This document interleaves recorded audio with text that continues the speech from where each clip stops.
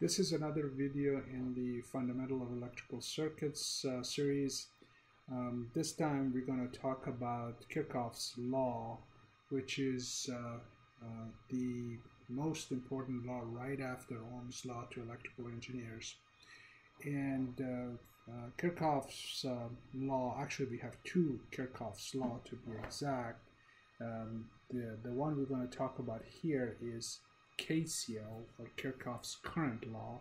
In a future video we're going to talk about KVL, which is another of Kirchhoff's law. Both are very important and in many cases can be used interchangeably, but in certain environment one is a lot easier than the other.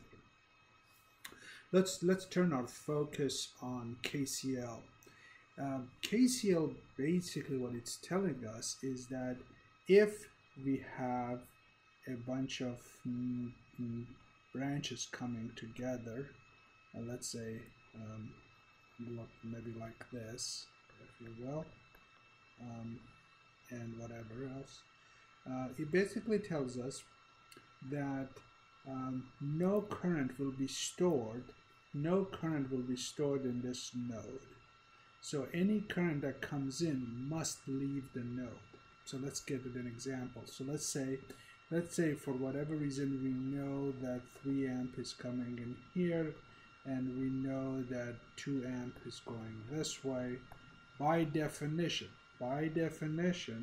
of the Kirchhoff's law, since nothing can be stored here, whatever current comes in here has got to go out of here. Therefore, this has to be 1 amp. So each one of these lines that carry things out are referred to as a branch. This is referred to as a node. And since there is more than 2 connections to this node, this is referred to as an essential node. So a node is when only 2 or more items are coming. If it becomes 3, then it becomes an essential node. So that's that. To make our life a little easier, what we're gonna do is we're gonna all agree that we always gonna assume current leaving the node this is the direction, the positive direction for the node. So what am I basically saying is saying we're gonna go around the loop, and just to make this go out, instead of being plus 3 amp, is going to be minus 3 amp. These two are in the same direction, so that's going to be 1 amp, and this is going to be 2 amp. And actually this kind of leads us to what the Kirchhoff's, for every node in your circuit, for every node in a circuit, we can simply say that sum of all the currents are equal to 0. And that's fundamentally what a Kirchhoff's law says. The way we apply it is basically, here is a kind of a simplified version of what a Kirchhoff's law is. First, let's go ahead and talk about it. Then what we're going to do, we're going to do an example and walk through it. So this tries to kind of summarize it for us. So this was the Kirchhoff's law, which says summation of all the current in each essential node is equal to 0. Whenever we have a resistor, we're going to use this V equal IR to convert it to an I. Convert that I to a V. So basically, instead of writing it this way, we're going to write that I is equal to V over R. And hopefully that becomes clear as we go down. So as far as the steps to solve a problem, analyze a problem, find a current using this method, first step you got to do, you got to identify all of the essential nodes. So remember, essential nodes are nodes with more than two branches coming to it. You set one of them to reference, assume it's 0, and then for each of the other essential node, you write sum of equations for those nodes, sum of the current in those nodes, and set them equal to 0.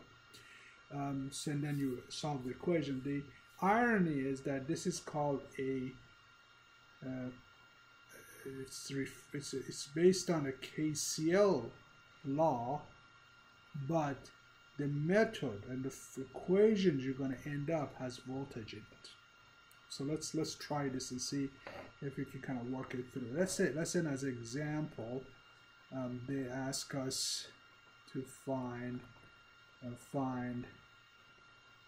Vx using KCL. Actually, KCL, we can say using KCL, or more formally, we really should be saying using node voltage method.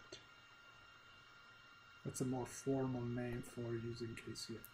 So let's take a look at this. So we've got a source. Let's say we put in a source here. We put in a resistor.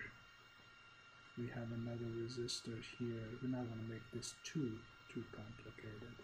Another resistor here, maybe another resistor here. That's good enough.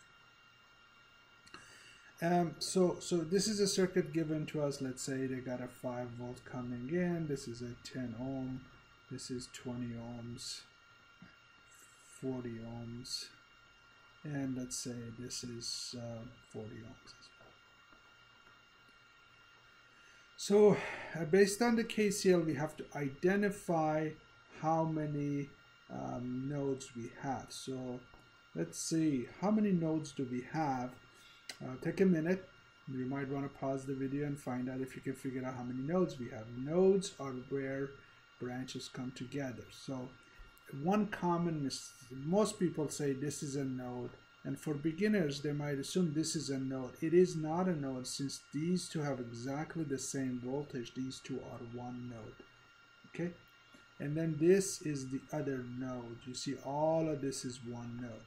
So that was step one of identifying how many essential nodes we have. So the number of essential nodes is equal to 2. Notice this one is a node because 2 branches are coming in, but they are not essential nodes. The next thing we got to do, we got to call one of them Vref, and that voltage is equal to 0. Okay?